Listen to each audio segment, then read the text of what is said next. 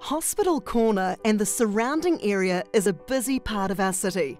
It's an important route to and from the central city, and as the health precinct is developed, it'll only get busier. As well as helping traffic flow at Hospital Corner, changes in this area will help people travel to, from and in between anchor projects like the bus interchange and the Metro Sports facility.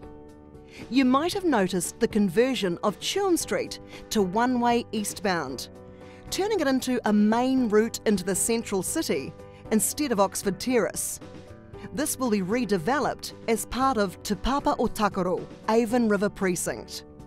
Stage 2 includes a super stop on both sides of Tuam Street, close to the Tuam and Tigua intersection. The road markings changing colour show how traffic signalling will keep both buses and cars moving in this area. Stage 2 at Hospital Corner and nearby also includes finishing the road layout and new shared paths, connections and crossings for cyclists and pedestrians. A better environment will be created with trees, landscape beds or rain gardens.